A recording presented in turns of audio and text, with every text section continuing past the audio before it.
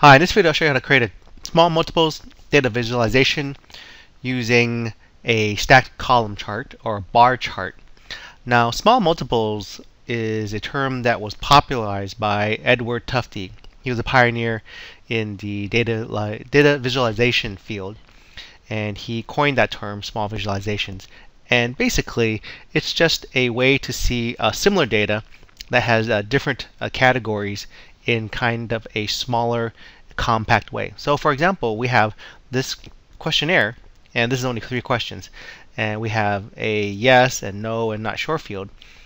In some cases, what we can do is put these 3 particular series of data in 3 separate charts. So we have one chart that may have yes, there may be another chart that may have no, another chart that have not sure.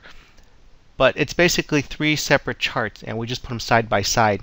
I have another video that shows you how to create those, and it could also be called a panel chart. But in this particular setting, I'll show you how to do it all in one chart. You can notice here, if I click on this particular chart, it's all encapsulated as one chart. And there's just some way to do it with the helper columns that would give you a buffer space in between to create this type of data visualization. So let's see how it's done. I'm going to just copy this data here. Let me just Control A to select everything, Control C just to select that. Go into Insert a New Sheet, make this a little bit bigger, and I'm just going to insert I'm going to paste it as it is. And you notice that I have these helper columns now because I've hidden them in this particular sheet. Now, to explain this helper column, what happens here is, let me go back to sheet 1.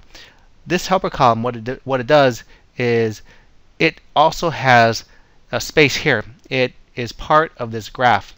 So if I go back into sheet 2, these numbers are part of that graph.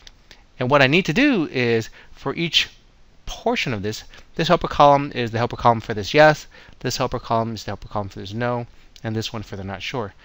These need to equal 100%. So you notice if I select on those 2, they're going to equal 100%. The same here. That equals 100%. And this one equals 100%. Now, once I created these helper columns here, I'm going to insert a chart. And go to Insert, a bar chart. And this is going to be a stacked 100% stacked bar chart. You'll notice that it goes from 0 to 100% on the x-axis. So select this chart, and we have it here. And the reason why, you'll notice that the axes are a little bit different. I don't want my these fields on the y-axis. I want them on the x-axis. So I'm just going to go under Select Data and switch column and row. Click OK, and now it's correct. So the questions show up as these particular segments here on the y-axis, and the yes helper, no helper, and not sure helpers, these are part of the series here. What I need to do now is I want to make those disappear. So these helper columns, the bars that are for each of the stacked bar charts, they need to disappear. So this is going to be a non-fill. Now I'm going to change the color here, go under Format, and under Shape Fill, it's going to be No Fill. And also for the outline fill, I don't need this outline that's showing up there. I'm going to go under Outline Fill and No Outline. Let me click outside, and you can see that it's gone. It's still there. If I click here, you'll notice that it's selected it, but it's just not there because there's no fill. I want to do that to the second helper here, the second helper column. Click on that. Now I can also go up under Format, Shape Fill, or I can just right-click, and I have these mini menus here, and I'll just click on Fill, No Fill for the fill outline, and No Outline for that one. And do the same thing for the helper column for the last one there. Right click, Fill, No Fill, Outline, No Outline. Now I'm going to remove my grid lines here. Click on that. Whoops. Let me click out here maybe. Let me click over here. A little bit tricky to click those grid lines. So I selected it, press Delete, and now it's gone. Now what I want to do is get the labels in. Select this series, right click, and add data labels. So I'm going to add the data labels that show up here. Do the same here, right click, and add data labels, and right click this set of series of data and add data labels. Right? So all I need to do now is do some formatting. Click on that and click on this one again. I'm going to move this one over here, closer to the end here. Click on this one and move it over to the end here. So that all kinds of lines over to the left. Do the same thing here. Move this one over here. That looks okay. Move this one closer to the end here. Maybe I'll move this one a little bit more. Right? And then that all looks okay because they're pretty small. Now I don't need this helper. I don't need this legend here. So I'm going to click on the legend. Press delete. Also, I might change the color of this particular fill. It's too dark blue, so I'm going to change that maybe to a green. Now, if I want to just show this particular worksheet and not have these helper columns show up, I can hide them. So I select that, press the Control button, select that one, and select that one. Right click and click on Hide. But you notice what happens when I do that. The chart changes. And so what's happening here is when you hide those columns, it's going to hide the data in the chart. Let me Control Z to undo this. What I want to do first is I want to change some of the settings in this chart. I clicked on the chart, go under Design, under Select Data, click on the hidden and empty cells, and then check this box where it says Show Data in Hidden Rows and Columns. So it's going to keep that data there once I hide the columns here. Click OK, and then click OK. And now when I select on here, press Control, press this particular column, select this particular column, right click, and select Hide. Now you notice it hasn't done that. It hasn't gotten rid of the data there. I just need to adjust this now, and I should have done that probably later, make these adjustments later after I did some of the changes here. Another thing that actually I probably should have considered doing before I did this was to make sure that when the cells move here, it doesn't change the chart size. So let's Control Z to undo this.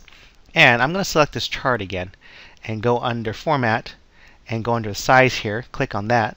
And now I'm going to format the chart area. So this chart area is, we want to make sure that we're formatting the chart area.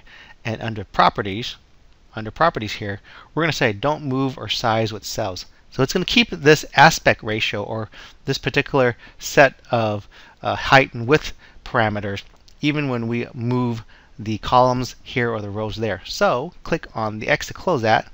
That's set already. Now I can go ahead and click on that particular column, press Control to multi-select, select E column, select G column, right click, and then select Hide. And now you notice this has not changed. Even though that's moved, it kind of compressed it. Basically, it's hidden those particular columns, but it hasn't changed the size of the area of this chart. Right? So I can change this chart title now. I'll just call it something like I did before. I'll just call it Questionnaire. Oops. Questionnaire. I spelled it right, I hope. And let me move it over here.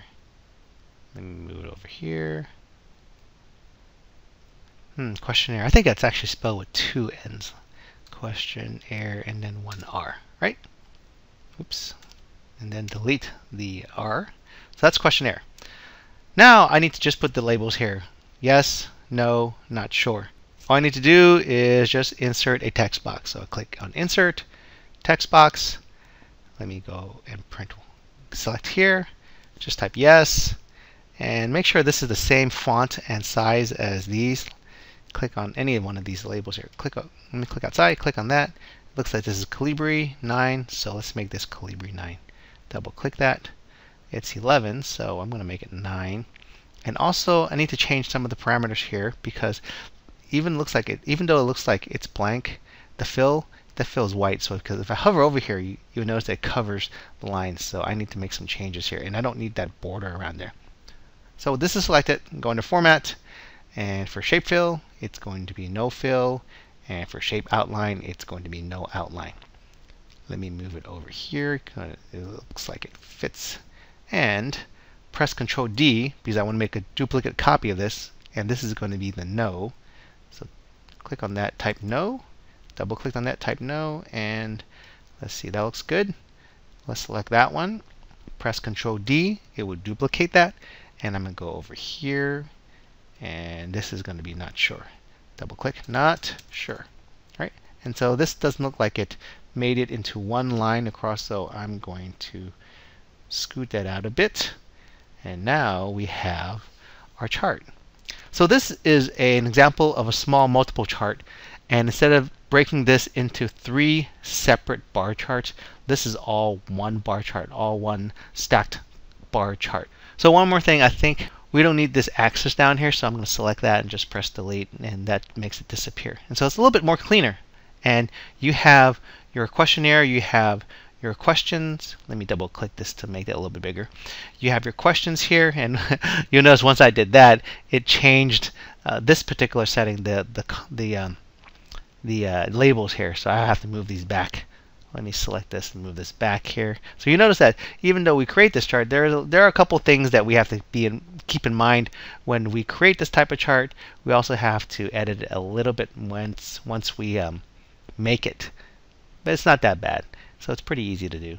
So there you go. There's your small multiples data visualization with a stacked bar chart. So I hope this helps. Thanks for watching.